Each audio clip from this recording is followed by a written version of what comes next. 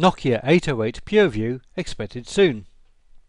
The camera phone megapixel wars are over and Nokia won. How? The Nokia 808 PureView is how. A Symbian Bell smartphone, although these days it's called Nokia Bell, with an astounding 41 megapixel camera sensor on the back. Yes, 41 megapixels. Obviously the camera is the main thing with the 808 PureView, but before we get too involved in that, it might be worth having a look at the rest of the handset. Unlike many of Nokia's other recent offerings, this is based on the tried and tested Symbian OS, now called Nokia Bell. There is a 4-inch 360 by 640 pixel curved AMOLED touchscreen panel, 3.5G and Wi-Fi support, GPS, an FM transmitter, Bluetooth, an HDMI output port and NFC support. There is 16GB of internal flash memory plus a microSD slot, and there are a wide range of built-in applications plus many more you can download. It also makes phone calls. Now to the camera. The 41 megapixel sensor is enhanced with Carl Zeiss optics, but there's more to it than just megapixels.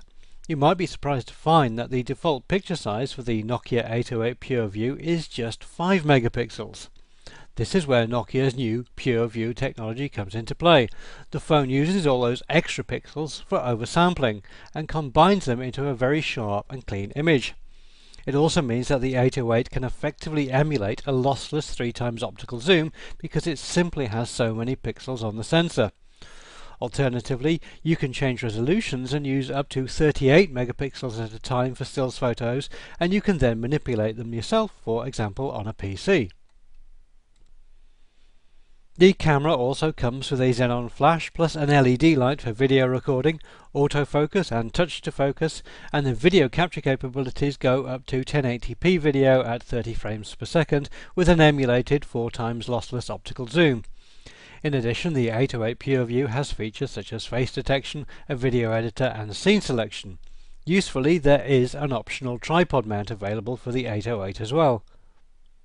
You might notice that the camera sticks out a bit. The 808 PureView is 4mm thicker at the camera end, coming in at a chunky 18mm thick.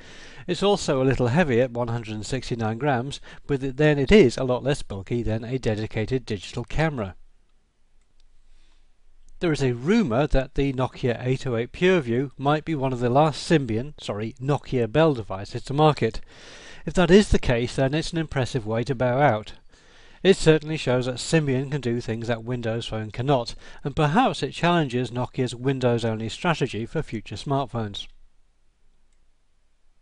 At the moment, Nokia don't give any indication as to cost or availability for the 808 PureView, and given the unusual design and very high-end camera, we would not like to take a guess either.